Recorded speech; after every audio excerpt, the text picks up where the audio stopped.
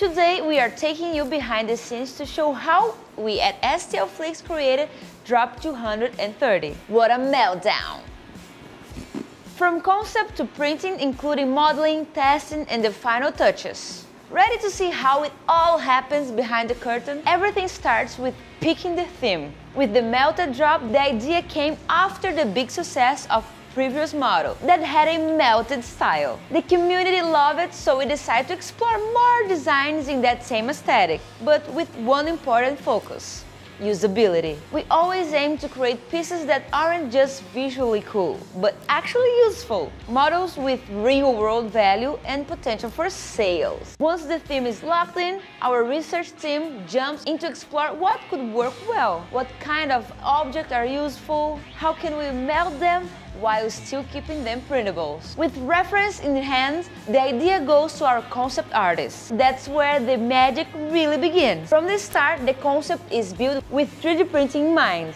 Smart cuts, color separation, and ways to save time, material, and still keep it beautiful. Our artists always think with both a technical and aesthetic eyes.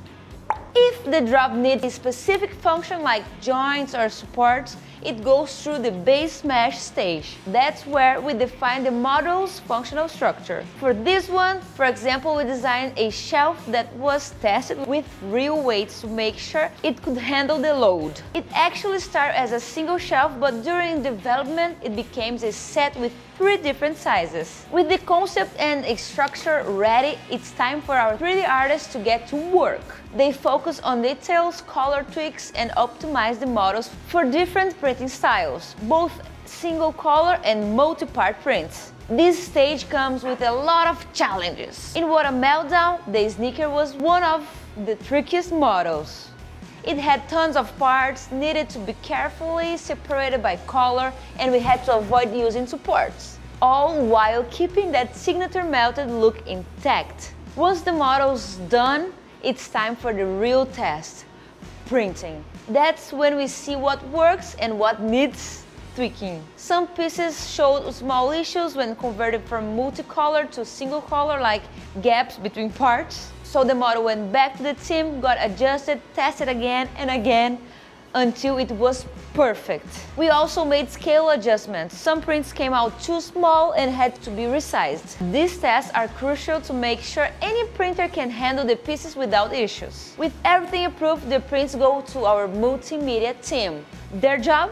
Present the models in the best way possible, with fun names, dynamic videos, great angles, and a unique aesthetic that stands out on the platform. But it's not as easy as it sounds. They never know what's coming. One week it's mythical creatures, the next is a desktop accessories, so we adapt and get creative to showcase each piece in the right way. Once everything is written, recorded, and photographed, the photos go through careful editing to highlight the best of each model. And that's it. What you see on the site or on social media goes through a super process, full of testing, brainstorming, and refinements. Here at STLFLIX, we put a lot of care in making sure each drop is functional, beautiful, and truly printable. And the result, you are looking at it right now. This drop 230, what a meltdown. I almost had a meltdown just finding out how complex this whole process it is. So stay tuned, we've got more coming next week.